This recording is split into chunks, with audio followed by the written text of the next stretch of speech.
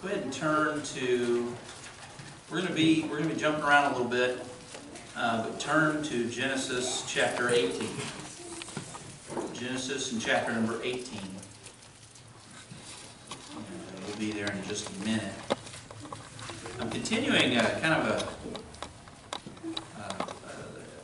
a thought that I began on Wednesday night when we were looking at Jacob and the fact that he comes before Pharaoh and he says to Pharaoh, you know, I'm 130 and few and evil have the days of my life been. May say Genesis 1? And we were looking at the years of the people before Jacob and how long they were living and things of that nature. 18. We were looking at those things, and I'm trying to break it down and make it simpler for us to understand. And that's why this morning in Sunday school I was talking about, number one, personal sins. Number two, family sins. Number three, we talked about city level sins. Number four, we talked about national sins. And number five, we'll call that the sins of humanity. Basically just people in general, the world. Okay? And those will be the five levels that I have found in my study of the Bible that God, He sees all of it. He sees every level of it. I can't look at a city and go, wow, I can tell where that city's sin meter is at, you know. But when he's talking to Abraham and he says, the cup of the iniquity of the Amorites is not yet full, I want you to understand what God is doing there. Is there literally a cup? No. But he's comparing it to that to give us a visual. He's saying there's this nation called the Amorites, and they have this cup of iniquity, and it's not full yet. So in other words, God is watching it fill up. He's paying attention to it. He knows how big the cup is. He views it all. We don't see any of it, right? And this is why, you know, when his disciples, when Jesus' disciples walk up, they walk up to the lame man who had been lame from birth. And they asked Jesus, and said, well, did he sin or did his family, did his parents sin that caused this? And Jesus said, neither. Because we don't know those things. You know, we don't. God sees all of it. The reason he's lame is because sin is in this world in general. So you really could say the sins of humanity have caused that. We live in a sin-cursed world. Well, does a baby sin and that's why a baby dies when it's only 2 months old? No. We live in a sin-cursed world. Right. You can chalk that up to the sins of humanity. You can chalk that up. It goes all the way back to Adam and Eve.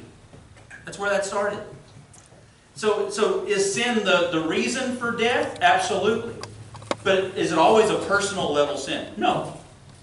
No. Sometimes a person is drinking and driving and they have a wreck and they kill the other people in the car. Was that their fault? No. It would be the driver's fault. The drunk driver's fault. Absolutely. But was it that family who passed away? Did they sin that caused? No. Not necessarily. You see what I'm saying? You see what I'm getting at? Now we're all going to, if the Lord tarries is coming, we are all going to face death one day. Why? Because of sin. Just generally speaking. Just because of sin. I was born with a sinful body. I was born in a sin-cursed body. The ground was cursed for our sake. Adam and Eve were made from the ground. I mean, all of this, it just adds up. And so there's sins on a personal level. There's sins on a family level. There's sins on a citywide level. You think of cities like Sodom and Gomorrah. Did God judge Sodom and Gomorrah? Absolutely. It was a citywide level. How about the city of Nineveh? Did God call Jonah? The whole book of Jonah is about the repentance that God is trying to get an entire city to repent. It's the whole point of the book of Jonah. And Jonah doesn't want it to happen. Jonah can't stand that city. And so you've got city level sins. You've got national sins. You've got the sins of humanity. What can we do about it? Well, first of all, I want to start off with the family. Look here at Genesis chapter number 18 and verses number 17 through 19. Look at this with me, if you would. It says, and the Lord said to Abraham, shall I hide from Abraham that thing which I do?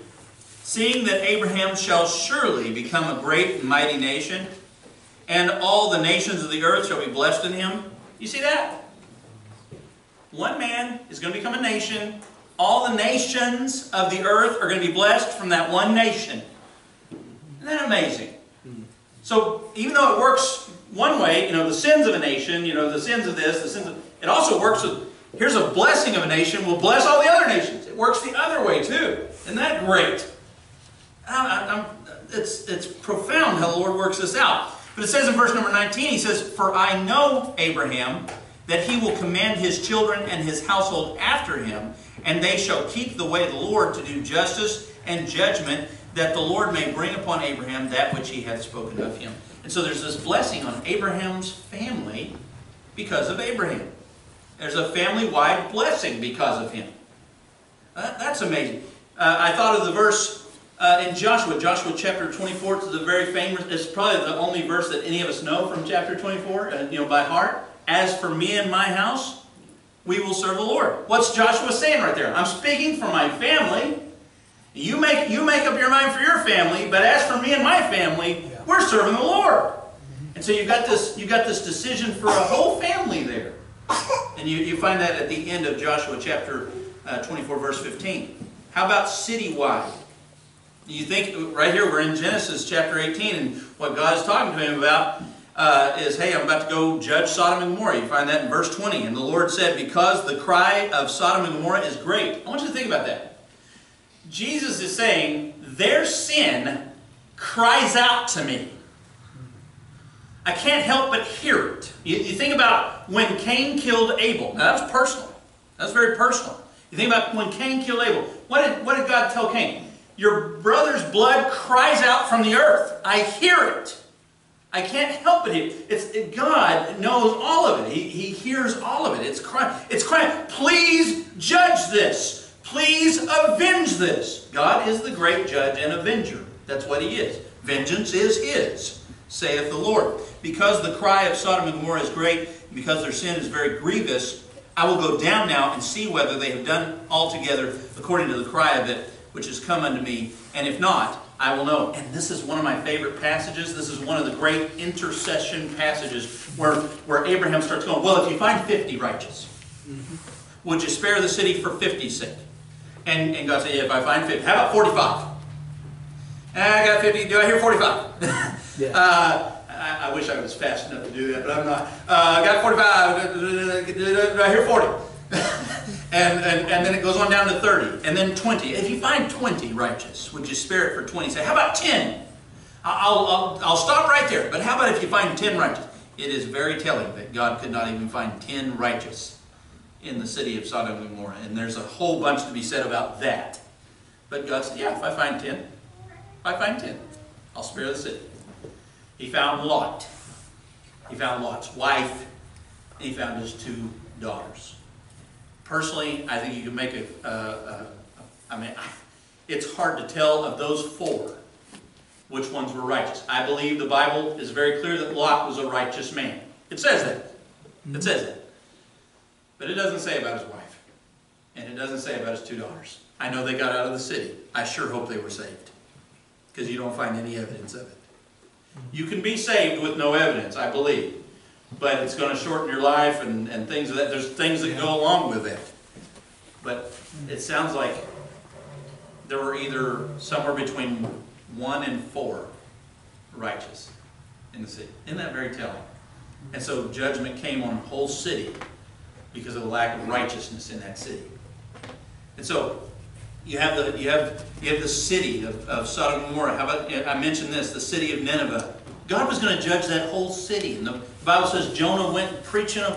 And Jonah hated those people, but he was more afraid of God by that time. I mean, you get swallowed by a whale and see if that changes your mind about things. But he couldn't stand those people, and he did not want them to be forgiven of their sins. He pointed that out. He said, God, you're a God of forgiveness. I knew you'd forgive them, and I didn't want them forgiven. You say, well, that's really judgmental of Jonah. Well, the Assyrians were known to skin people alive. All right? They were known to do some awful things. And Jonah had seen them do awful things. He had seen them kidnap women and children. He had seen things happen in Israel that were awful things. And he hated those people, which was not godly.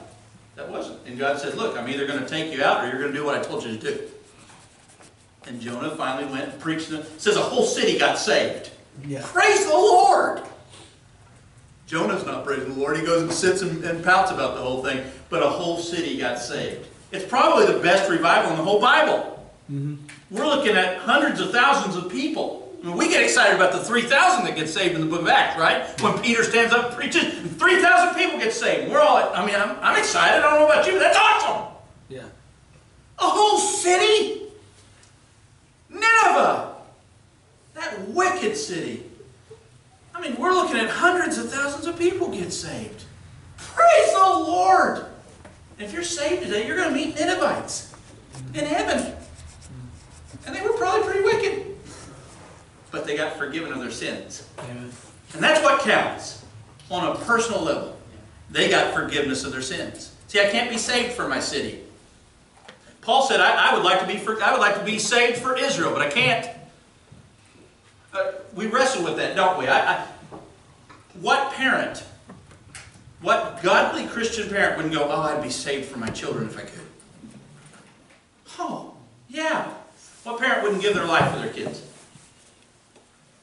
Lots of parents would, right? The majority of parents would, I'd give my life for my children. But we can't, can we? We can't be saved for our children. We get saved on a personal level. Right. For our personal sins, we get personal forgiveness.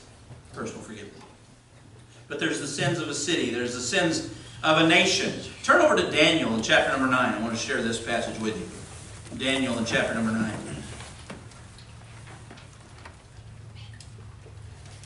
Beginning with verse number 1. Now you think about the book of Daniel, what's going on in the book of Daniel? Well, the sins of Israel, the nation. Did Daniel personally sin to go into slavery in Babylon? No. No, but it rains on the just and the unjust. And so Daniel finds himself in Babylon for his whole life. His entire life. Basically from when he's a teenager, because they spend 70 years there. I think he's in his 80s when they finally get to go back. That's your entire life, Daniel. How would you like that?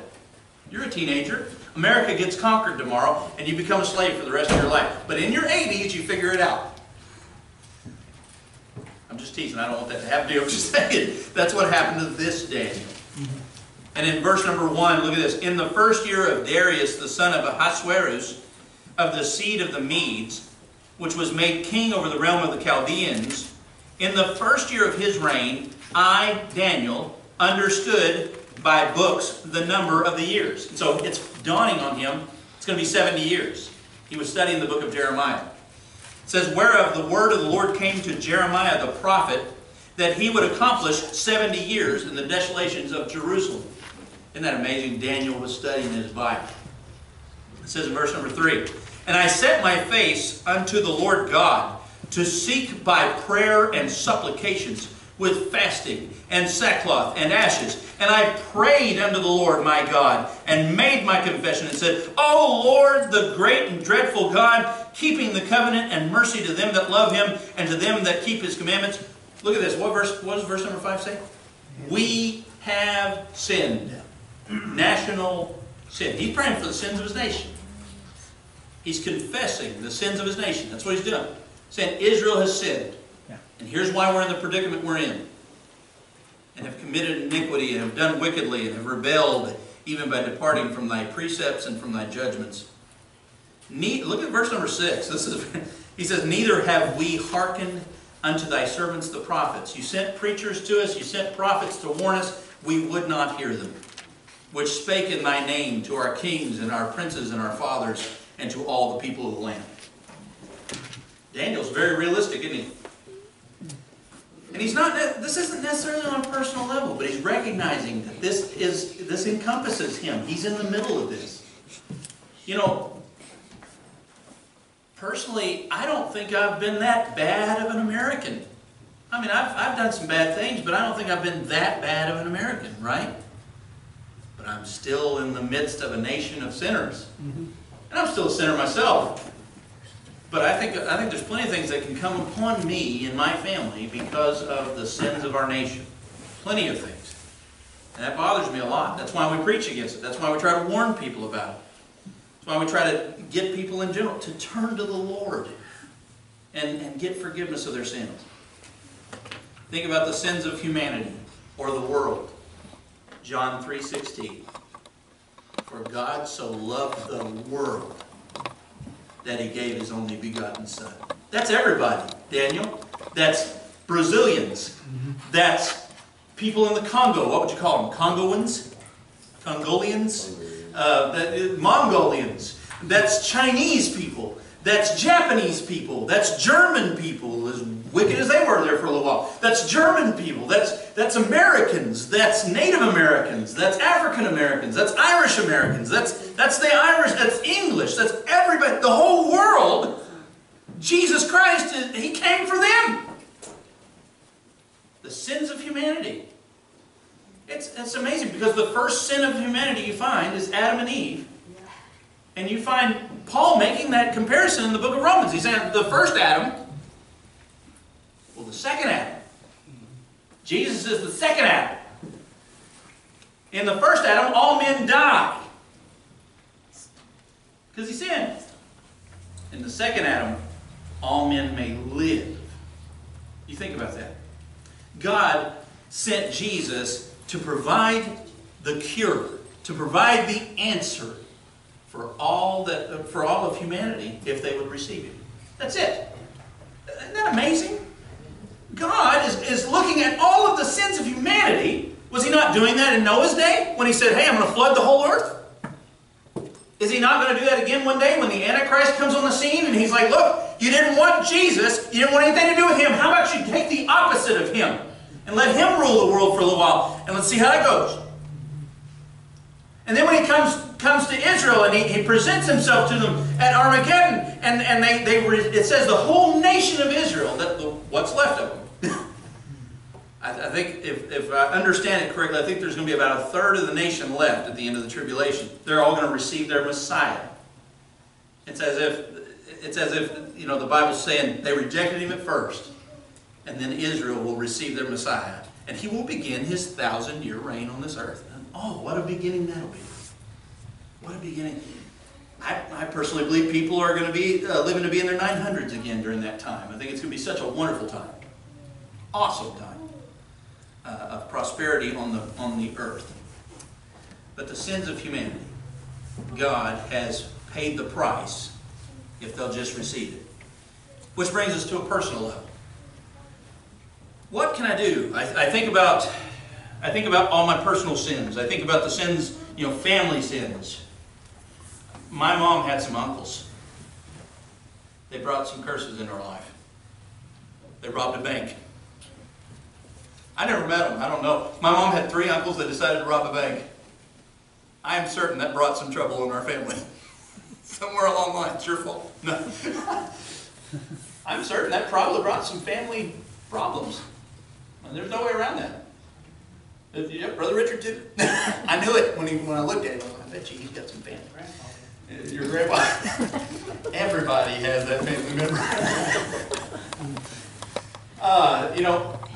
And so we've all got, we've got family sin. We've got things that, family members have done in our past, and there's things like that. There's city-wise. What can we do on a personal level? The answer is Jesus Christ. You can start on a personal level. The answer is Jesus Christ. The answer is receiving the Lord. The answer is receiving forgiveness of your sins. That's where it starts, right? Amen? Amen. Because I can't answer for everybody else. I can't get saved for everybody in Idaho. I can't get saved for everybody in the United States. I can't get saved for everybody in Oklahoma. There's lots of people in Oklahoma, and we're not even that populated. There's lots of people in Oklahoma, aren't there? Texas doesn't count. It's not really a state, but I can't get saved for anybody else. I can start on a personal level, and I can receive the Lord Jesus Christ. I can start right there, and I can call on the Lord. I can say, Lord, I can't get saved for my kid. I can't get saved for my spouse. I can't get saved for my mom and dad. I can't get saved for my 3rd grade teacher. I can't get saved for this person or that person or this person. But Lord, I want to be forgiven of my sins. And on a personal level, you can get right with God. Yeah. I'm so thankful for that. That's the biggest deal. Yeah. Because then everybody can do that. Everybody can do that. I believe every person in the city of Nineveh, or at least the majority, I don't know if it was everybody in the city of Nineveh, but I believe the majority of people in the city went personally to the God and asked for forgiveness of their sins. I believe they received it. I really do. There was repentance. You study the book of Jonah. Those people were turning to God. They were turning from their sin. And they were recognizing, wow, I'm a sinner. I need to be forgiven of my sins. There's your number 40 again. Didn't Jonah say in 40 days or 40 nights the Lord's going to judge the city? There it is again. We're in numerology. But on a personal level, you can get forgiven of your sin. Take a look at Luke chapter 18 for just a second. Luke chapter number 18.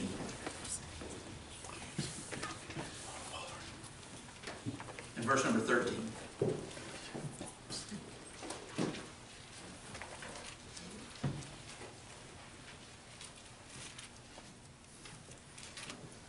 Now this is the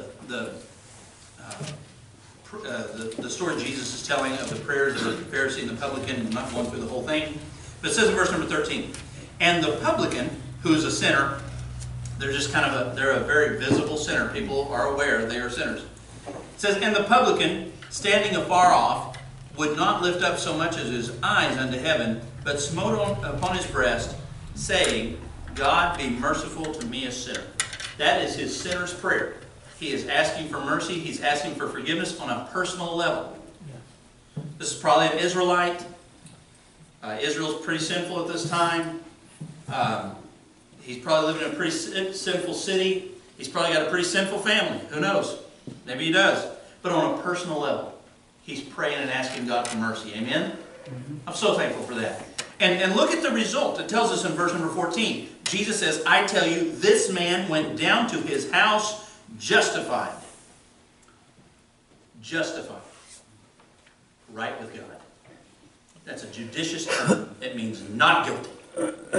Declared not guilty. I'm so thankful for that. I'm so glad that we can meet the Lord on a personal level, aren't you? Yeah, amen. No matter what America's doing, no matter what, our city is doing, no matter what our family is doing, we can meet God on a personal level and get right with Him. Notice he wasn't. There was some repentance here. There was some. He was standing afar off, would not lift up so much as his eyes unto heaven, smote upon his breast. He's going, I am a sinner. I don't like that I'm a sinner. I don't like it. Jesus, please forgive me of those sins. That's what's going on in this man's mind and heart. Remember, God's in control of all of this. Keep that in mind. Judgment may come to America in my lifetime. Yeah. It really may. I'm just going to keep in mind, I'm going to try to keep in mind, God's in control of that. It came to Israel in Daniel's day. Yeah. Okay? If you know how Jeremiah ended up, how does Jeremiah end up, Brother Mark? Doesn't he end up, basically, okay, he preaches, he warns the people about Babylon coming, the people don't repent, they don't get right, they throw him in jail for the message. Then when he finally gets set free from jail, he keeps preaching, the people still don't like his message, the Israelites basically enslave him and carry him down to Egypt, where Jewish tradition has it, he was stoned to death. Now, what did he personally do to deserve all that? Nothing. But he was in the midst of it. Judgment was coming on his nation at that time. Okay? Things are going to happen, and God's in control. You, on an individual basis, have got to trust God. I've got to trust Him. Quit being afraid of them tornadoes. If we're going to get hit by a tornado, we're going to get hit by a tornado. Do you know the odds of being hit by a tornado?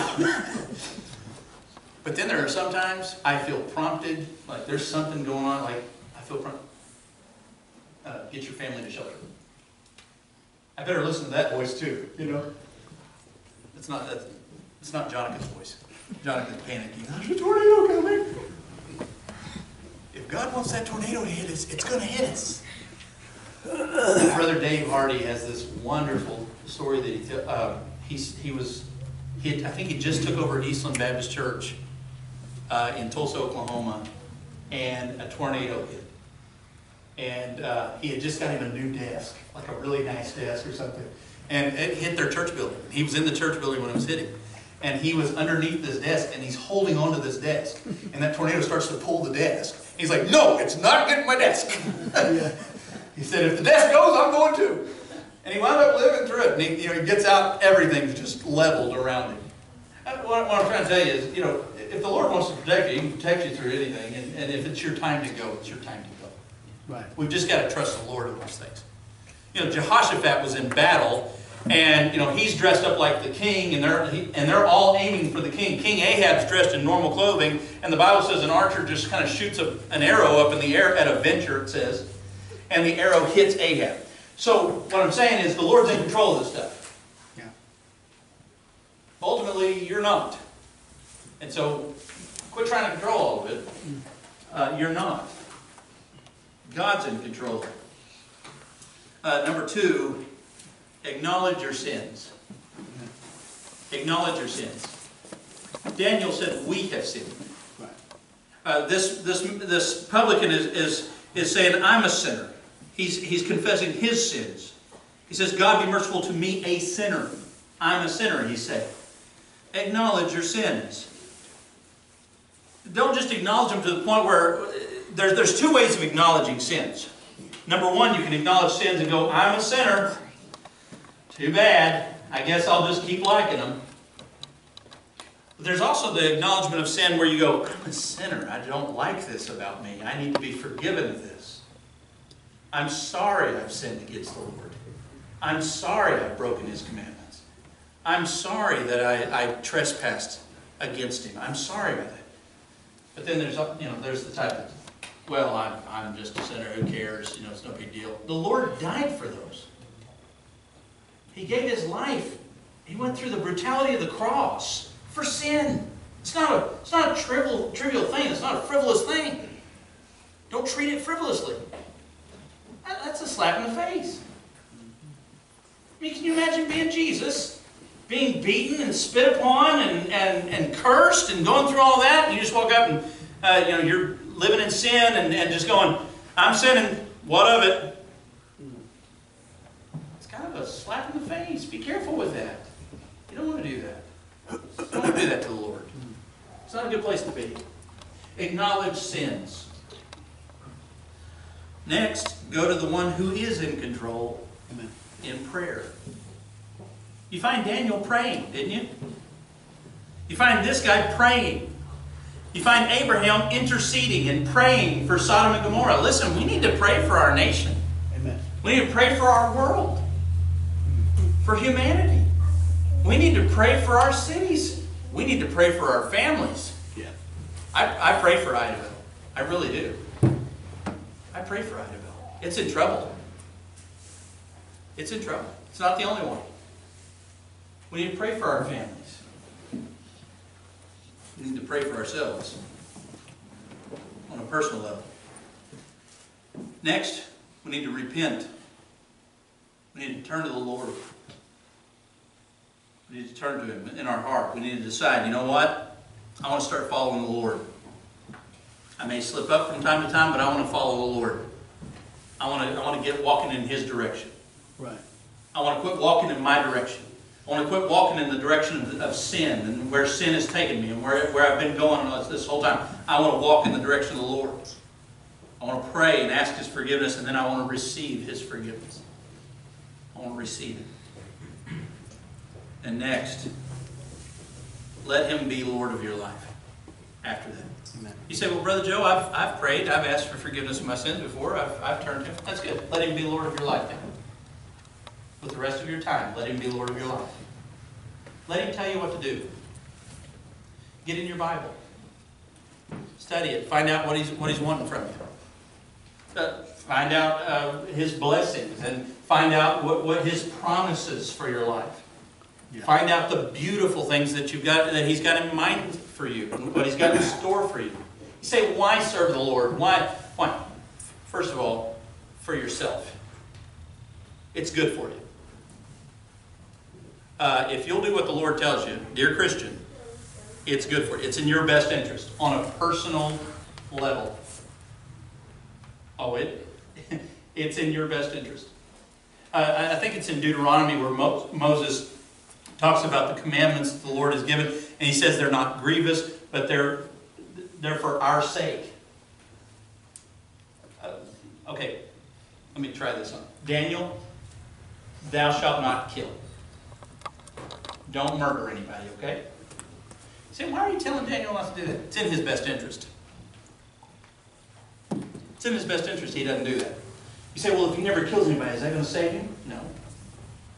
No, he's saved by being forgiven of his sins just like anybody else. But as a person who's forgiven of his sins, it's best to obey the Lord. You understand? Don't kill anybody. It might not work out too well for you. Yeah. Don't steal. Yeah. You say, well, why not? I mean, what is that? In his best interest. Yeah. On a personal level. It's better if I don't steal. It's better if I don't lie. Mm-hmm. It's better if I don't commit adultery. Yeah. It's better, bear false witness. It's better if I don't covet. It's in my best interest. It's better if I don't envy. I mean, those are just the 10. There's tons of them. Don't have any other gods before him. It's in your best interest. Right. That goes for all of us, right? On a personal level. Do you know that'll bless your family? Mm-hmm. I really believe, I've looked at my life, and I believe the Holy Spirit has pointed out, I had a godly grandmother. He blessed her, and those blessings spilled over on me. I'm telling you, if you'll serve the Lord, dear Christian, it's not only in your best interest, but it's in the best interest of your family. You know those people you care about. Those people who really, you do love them. You do care about them. Some people try to convince themselves they don't. You say, why do people convince themselves they don't care about them? It's easier that way. They think it's going to be. It's easier that way if they feel like they're not ever going to care about that person. Oh, you do. And it's in your best interest. If you live for the Lord, let Him have your life, it'll bless your family. It'll bless your family. Oh, it's so worth it. It's such an unselfish thing to do. It's sad that I have to tell you that, isn't it? Doesn't that show how selfish we are? It's in your family's best interest. I can't tell you how many things I wish I hadn't done. Why? Why, Brother Joe? Because I've met my kids. And one day, if the Lord tarries His coming, Lord willing, I might even meet some grandkids, and then I'm really going to feel bad about it. It's in your family's best interest. You say, well, I've already missed the boat. No, you haven't. You can start right now. Yep. You can start right now, listening to the Lord and doing what He tells you to do. It'll bless your family. It'll bless your nation. If Lot and his family had been doing what they were supposed to be doing, it would have blessed their whole city. Oh, man. Can you imagine the guilt they lived with after Sodom and Gomorrah got burned off the face of the earth? And knowing they could have done something about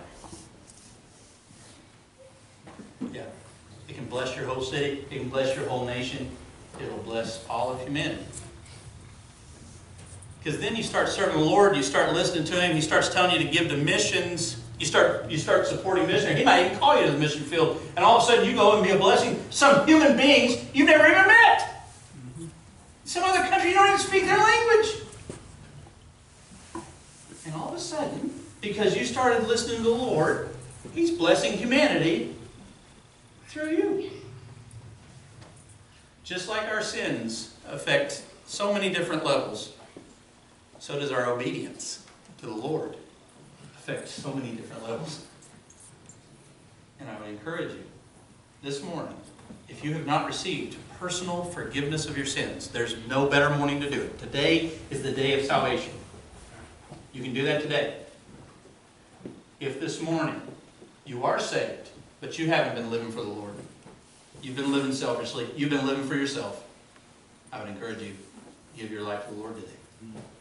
Rededicate your life today. It's in your best interest. It's in your family's best interest. It's in everybody's best interest. I'm going to ask everyone to stand. Every head bowed and every eye closed as we have a hymn of invitation this morning.